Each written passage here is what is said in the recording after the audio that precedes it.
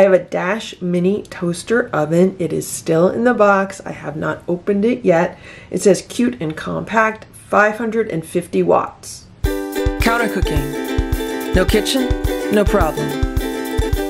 And here's the back of the box, and I got this at HomeGoods. The price was $19.99. I got this quite a few months ago and I have not used it yet. I'm going to use it for the first time now, so let's take it out of the box and let's set it up. This is the smallest toaster oven I've ever seen. This is the little pan that comes with it for the inside of the toaster oven. You can see that it's square, and I measured it, and it is 5 inches wide by 5 inches tall. So this is a really small toaster oven. So there's this one dial on the front of the toaster oven, and there's two little bread shapes, and I'm assuming this is light toast and this is dark toast, and it goes from 1 to 5. Actually goes past 5. It goes to 15, and I guess that's a timer. And there's a blue light here, and we can see it heating up. And this is what the inside looks like. And actually, I think the pan that I showed you might be like the crumb catcher pan.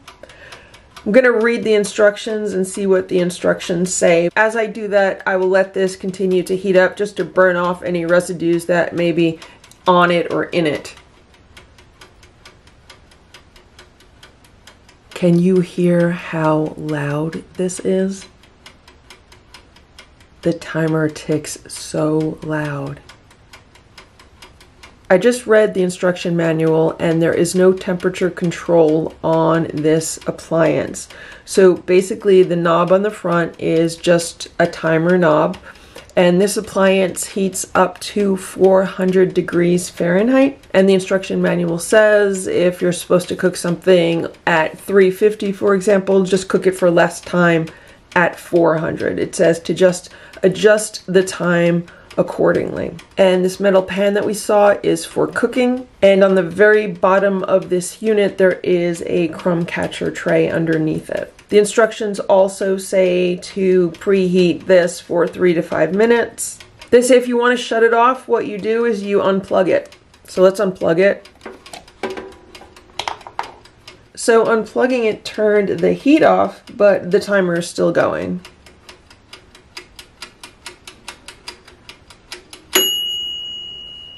I just forced the timer off. I never like doing that because sometimes it could kind of mess it up, but for the sake of filming, that's what I did. Let me show you what I have here and why I wanted to test out this mini toaster oven. I have this mini cake pan that's shaped like an Easter bunny, and I also have these mini spatulas, and both of these items are from the Dollar Tree. I picked them up a few weeks ago, and I've been meaning to make this video for a while, just haven't had a chance to do it yet. So I will be testing out this mini silicone baking pan at the same time I test out this toaster oven. We'll see how it goes, and I just tested to see if this mini baking pan will fit in the mini toaster oven, and it does. It's like a perfect fit. I am going to be making an almond flour cake. You can make any kind of cake you want. I'm really just making this video to test this mini cake pan in the mini toaster oven. The recipe for the almond flour cake that I have is for an 8 by 8 inch cake. So I am going to cut the recipe in half and only make half of an 8 by 8 inch cake. So the first thing I'm going to do is I am going to crack 2 large eggs into this bowl, and then I am going to beat the eggs.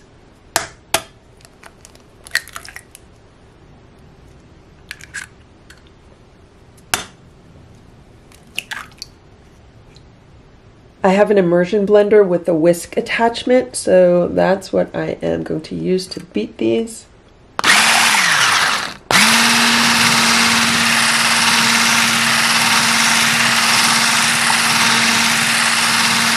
Then it calls for the next ingredient would be half of a tablespoon of vanilla extract.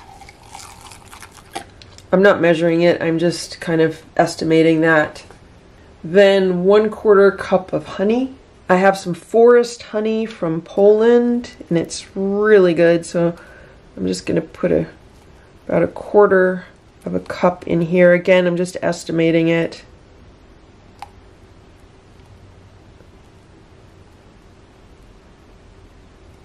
This is where one of the mini spatulas is going to come in handy. This honey is obviously really sticky, sticking to the spoon.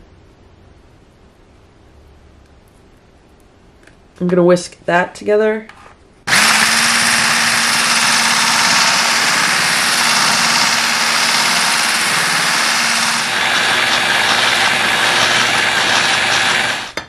Next, I am going to add 3/4 of a cup of almond flour. So here's half of a cup, and here's a 1/4 cup.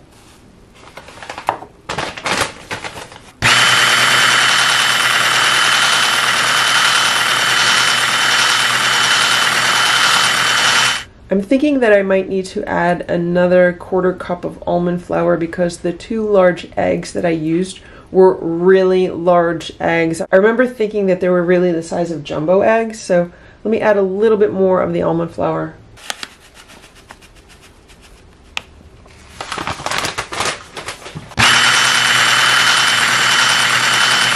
And then lastly, I'll be adding 1/4 teaspoon of baking soda and a pinch of salt. And there's the batter, super easy. Now I'm going to plug in the mini toaster oven. Here's my mini cake pan. I sprayed it with some cooking spray, and now I am going to pour some of the batter into it. I don't think it will take all of the batter. We'll see how much it does take. I'm probably only going to fill it about halfway because it will rise.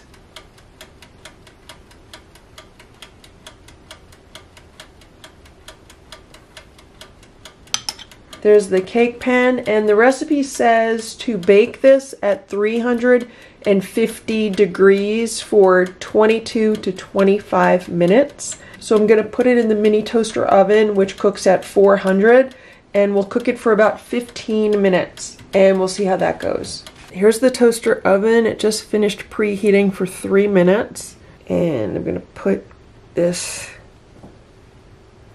pan in here. I'm trying to be very careful. I don't want to spill anything. I don't want to touch anything that's hot.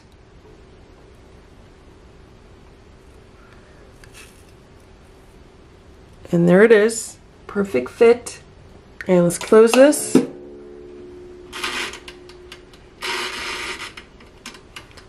And I just set it for 15 minutes, so we'll be back and we'll see what happens. This is my Dash Mini Bundt Maker, and while I have the mini bunny cake cooking in the mini toaster oven, I thought I could make a mini bundt cake with the rest of the batter. So let's try this out. The blue light's on, but I'm just going to put it in anyway. Again, I don't know if I'm going to use all the batter. They say to fill this about 3/4 of the way. Alright, that's about 3/4 of the way. I still have a little bit of batter left, and we'll close this, and I'll be back to check on this in another 12 minutes or so. I decided to put the square baking pan that came with this toaster oven underneath the silicone bunny pan. And I don't know if you could see what's going on, but the top of the cake is really, really brown. There's also another heating element on top of the toaster oven. I thought there was only the one heating element on the bottom, which we've seen, but no, there's another heating element on top. Actually, as I say that, I'm wondering if this is done already. Let's take it out. No, the inside is not done. Let's push it back in.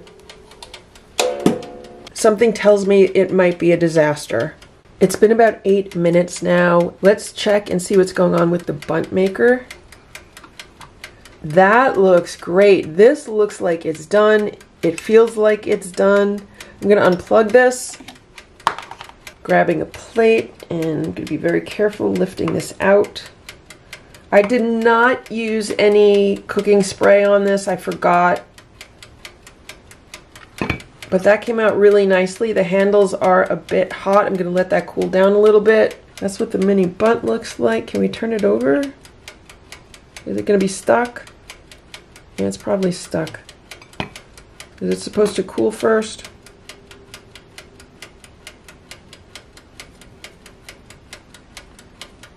You can see that the bottom is very nicely browned. Since this is an almond flour cake, it will look a bit different than a cake made with regular flour. I probably could have put more of the batter into it, so that's why it's a little bit flat.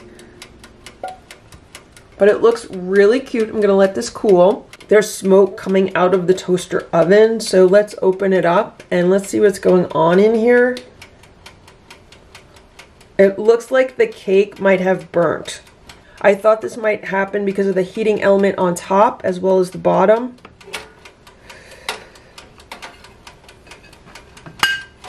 So that's what the top of the cake looks like. It is completely burnt.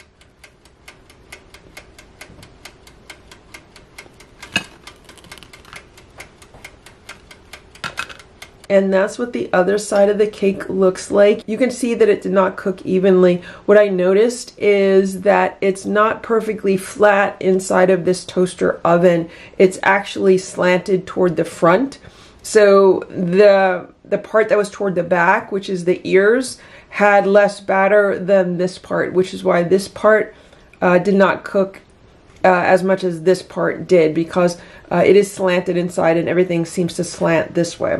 I'm going to put this aside and let this cool also. I have this mini round cake pan. I am going to use this for the rest of the batter. Here's the rest of the batter in the mini cake pan. I'm going to put this into the toaster oven and I'll set the dial for about 8 minutes and we'll see how this does. There's the mini cake pan. It's a perfect fit.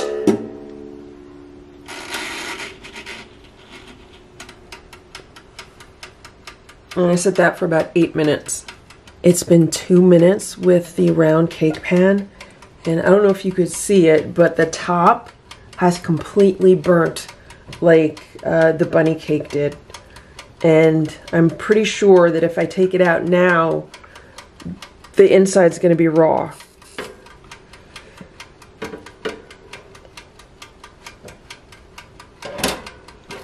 Yeah, the inside is still raw. So I'll put it back in and we'll cook it for another 4 minutes or so. But it seems to me that this toaster oven just is not good at baking. Okay, the timer just went off. Let's take this out. It's probably burnt to a crisp. I was just reading some reviews and I'm wondering if putting some aluminum foil over the top would keep it from burning the top. That's what it looks like. You can see that the top of it is just as dark as the pan that it's in. Let's test it with a toothpick in the center. The toothpick came out clean. So let's flip this over and see if it'll actually come out of the pan. It doesn't. So this is a little nonstick baking pan. I thought I would be able to not have to grease it or spray it, but unfortunately that's not the case. Yeah, it is really well stuck to all of the edges. This is just a total disaster. I went around the edges with a toothpick, and now I'm going to use one of these mini spatulas to see if I could pry this out, because it seems to be stuck on the bottom as well as the sides.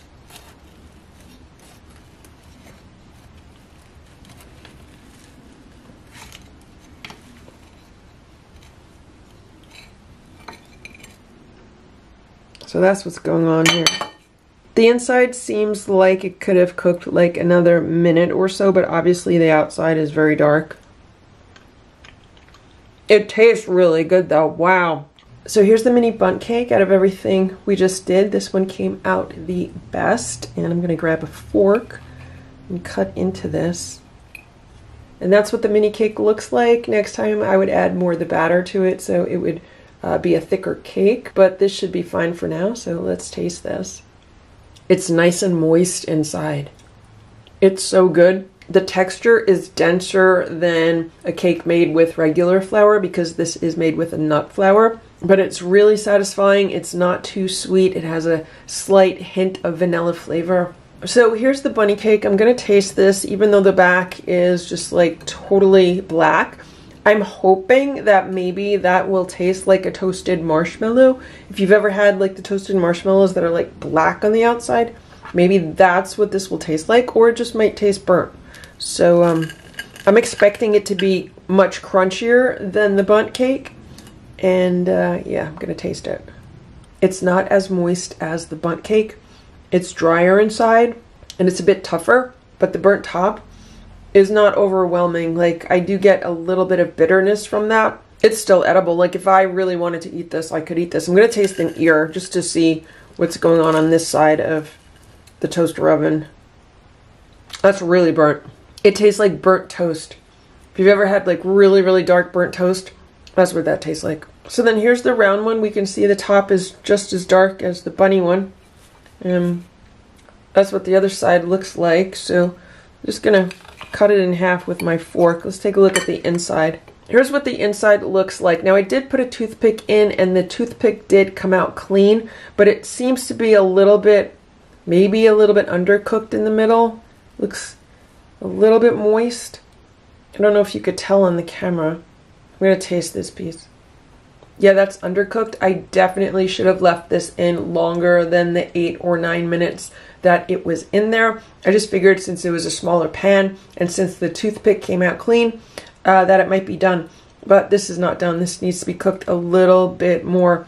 The inside is too moist and it does have that taste of like a raw cake batter. So it is definitely the bundt maker for the win, and I'm really kind of disappointed in this mini toaster oven because I thought I would be able to bake in it, but it looks like the way it's designed, that is not the case. It's now the next day and I just made another batch of the cake batter and I'm going to try it again, this time with some aluminum foil on top of the cake pan.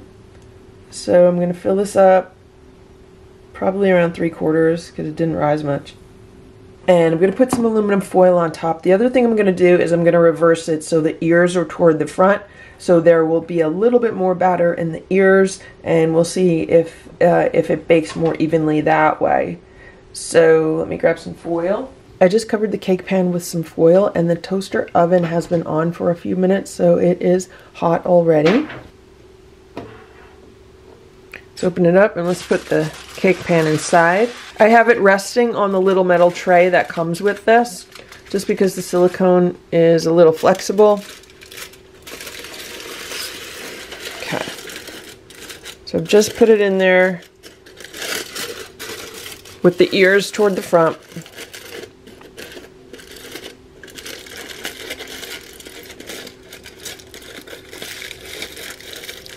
I'm trying to tuck the foil so that there's airflow around it. Okay, now let's set this for 15 minutes. And we'll come back after 15 minutes and we'll see if it baked or if it burnt. It's been 15 minutes, the timer went off. Let's open this up and let's see what's going on with the cake.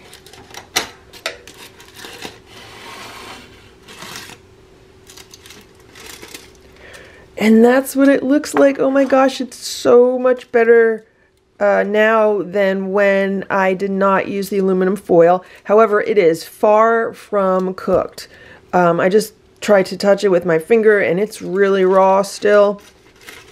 So I'm going to put the aluminum foil back on it and I'll put it back in there. And we'll cook this, actually, let me push the foil in. And we'll cook this for another 15 minutes. It's been another 15 minutes, so let's see what's going on now.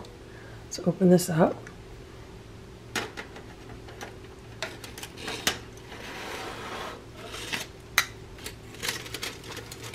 Oh, that's looking really good.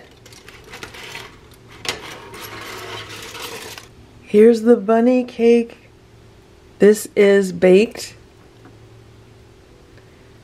We can see that this side baked darker than this side, which is really interesting. Maybe it's just because of how the aluminum foil was laying, but this is definitely a very big improvement from when I tried to bake it without any aluminum foil on it at all.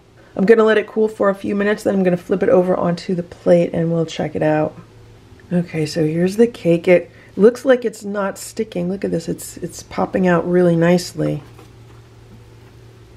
And there's the bunny cake. It's really cute. You can see how the ears darkened more. And I don't know if you could see that the eyes darkened more.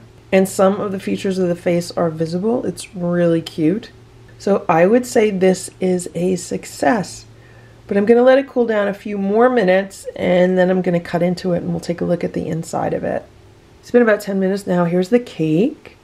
It's so cute. I'm going to cut it in half, and we're just going to take a look at what's going on inside.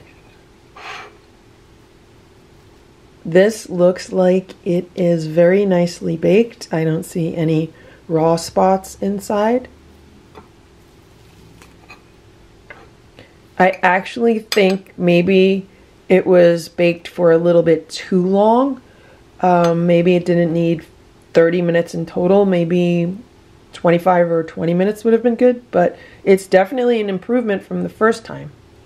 It's very good. The flavor is excellent. It's still moist, but at the same time, it is just a little bit dry. So if I was to bake this again in the Dash Mini Toaster Oven, I would definitely decrease the time. I'd probably check it at 20 minutes and see how it was at 20 minutes. And then if it needed longer, I'd check it again at like 25 minutes. I think 30 minutes was just a little bit too much, but it's really good. It came out great. I would have no problem serving this to somebody. I really enjoy this cake with the 7-minute icing on top. It's really good like that. And actually for Easter, one of my family members is making this cake with the 7-minute icing on top and then coconut on top. So it's gonna be like a coconut Easter cake. It's gonna be really yummy. So after a really bad start, it looks like, yes, you can bake a cake in this Dash Mini Toaster Oven. You just have to make sure to cover your cake pan with some foil or some kind of cover. And yeah, it worked great. So I hope this video was helpful for you. If it was, please give it a thumbs up. Please subscribe to this channel if you'd like me to post more videos like this one. Thanks so much for watching. Have a great day. Bye.